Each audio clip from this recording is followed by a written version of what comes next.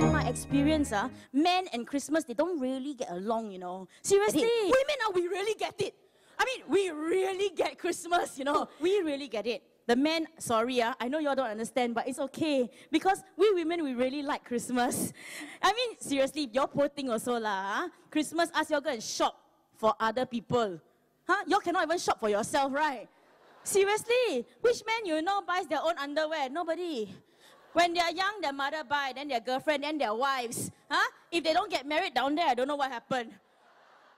After you get married, sometimes it can be quite a handful because you got a lot of people to buy for, you know. Previously, you got one family, right? Right now, you got to buy for 2 sets of parents, 3 brothers, 4 sisters, 5 aunties, 6 uncles, 77 cousins, 80 neighbors, 999 friends, and still got 1 dog.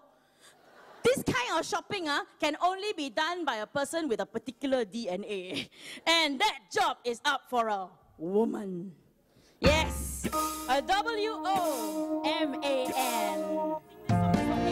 I'll bet you, 2,000 over years ago, when Mary went to Bethlehem and all the men around her told her, sorry, no more room in Bethlehem. Only left a dirty manger. You cannot, you move on. Mary said to them, move on? No way, man. Hello. I'm pregnant with the Son of God and I didn't even get to have sex. A manger's not the problem. Clear the cow down, restack the haystacks. Now put the sheep, goat, cow, and Joseph standing in the right place.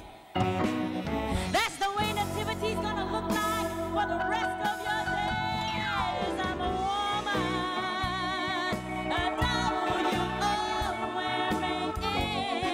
W.O.M.A.N. Thank God that I am. Oh, I'm a woman, a W.O.M.A.N. Yeah, I am. Now don't you mess with a woman, 'cause it's only a woman that can give birth to